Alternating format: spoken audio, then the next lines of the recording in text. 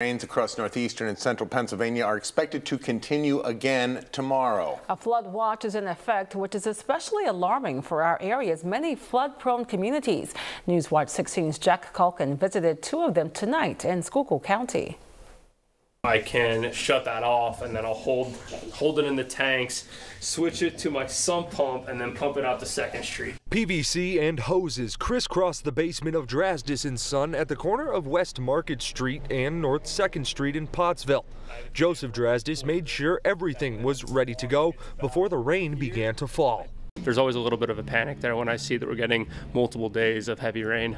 Since opening his shop, Drasdis says he is constantly going from tailoring suits to cleaning his basement due to the city's outdated stormwater system.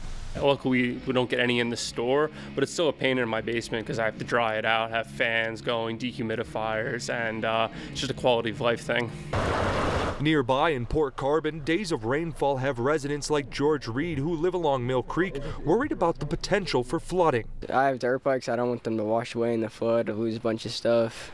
So you get kind of anxious or nervous. When we know now that it's going to be raining over the next few days and heavy rain in the periods of this, we always are cautious. Mayor Harold Herndon and Borough Council member Jim McBreen say the rising water in Mill Creek is always something to keep an eye on. That way they can alert community members before the creek leaves its banks. Even if we know that it's not going to be a substantial amount, we are always watching it. Talking with the fire company, talking with the police, making sure everything is set, that in case this would happen, hopefully not, that we are prepared to help our citizens.